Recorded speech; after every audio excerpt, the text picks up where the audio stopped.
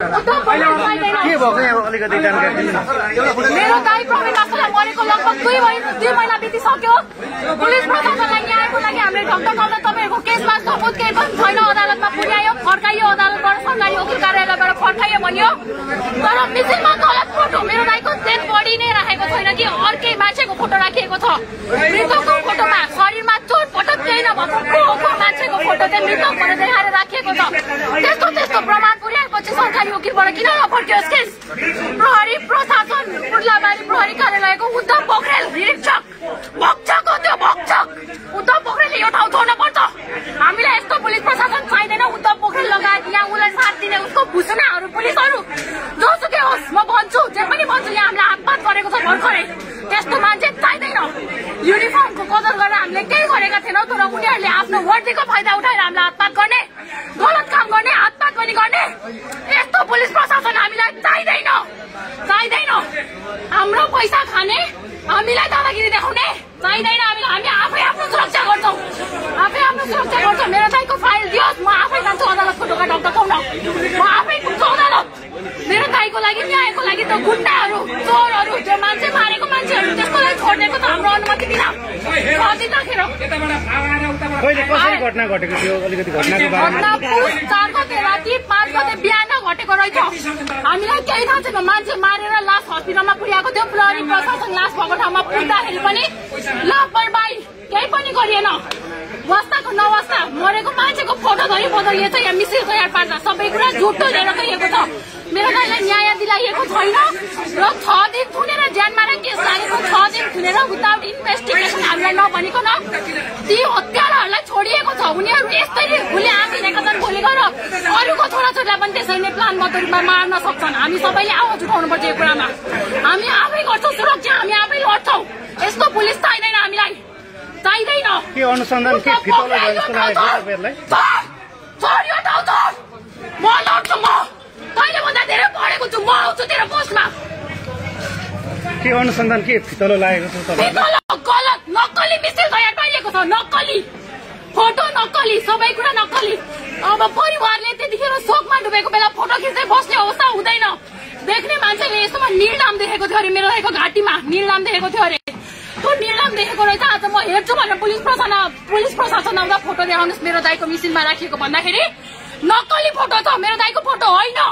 चोटपटक केही नलागेको मान्छेको फोटो देखाइएको छ त्यहाँनिर। यो मेरो दाइ होइन भन्दाखेरि फाइल गायब गरियो। डरले पुलिस इन्सपेक्टर भाग्नुभयो। नक्कली अर्को नयाँ फोटो प्रिन्ट आउट गरेर नयाँ एप्लिकेसनहरू के लेखेर फाइलमा हालेर अब अदालत पुर्याउनुहुन्छ अरे। यतिसम्म गलत काम गर्ने यस्तो भक्षक हामीलाई चाहिँदैन। Uddhav inspector Pokharel, we don't want you here. Just leave this place right now. Leave this place right now. We want your resignation from Urlavari police station. Leave this place right now. Right now. Right now. Oh.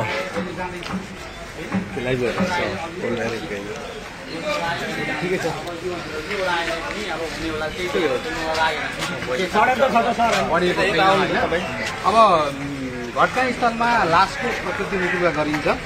सुरुदेखि अलिकति बताइदिनु त के भएको? Photo खिचिन्छ। अहिलेको के आएको थियो? Original photo.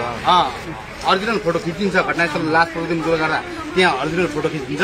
त्यो प्रमाणको रूपमा चाहिँ लासको कुरा, ज्यानको कुरा भएपछि त्यो प्रमाणको रूपमा चाहिँ तपाईँको प्राकृतिक प्रमाणको रूपमा, प्रमाण पनि धेरैवटा प्रमाण हुन्छन्। प्राकृतिक प्रमाणको रूपमा चाहिँ त्यो लासको फोटो चाहिँ मिसिल सामेल राख्ने महत्त्वपूर्ण कुरा।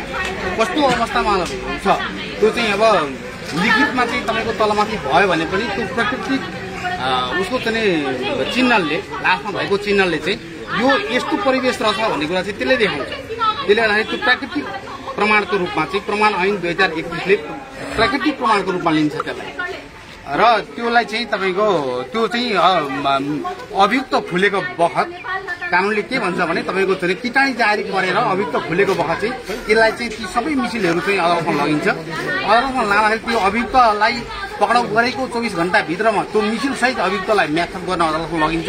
अदालतमा लगेका बखत तपाईँको कदेखि ज्ञासम्मका मिसिलमा रजिस्ट्रारले पछाडिबाट, अदालतको रजिस्ट्रारले पछाडिबाट रातो मसीले सिग्नेचर, आफ्नो सिग्नेचर गरेर त्यसमा चाहिँ सिग्नेचर गरेको मिति राख्छ र अदालतको छाप राखेको हुन्छ। ती प्रमाणहरू चाहिँ तपाईँको पुलिसले पनि चेन्ज नगरोस्, सरकारी वकिलले पनि चेन्ज नगरोस्। अदालत भनेको सम्मानित अदालत हो, स्वतन्त्र अदालत हो।